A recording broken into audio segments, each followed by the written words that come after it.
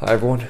This video or footage is from the day after me and Leo lost in the first round of doubles in the Stockholm Open. As I mentioned before, I still hung around for most of the week and tried to get in as much practice as possible. So for this one, me and my friend Karl Friberg got challenged to a set of doubles against Filip Bergevi and his partner Petros Tsitsipas. I hope you guys can enjoy this one as much as I know I really did.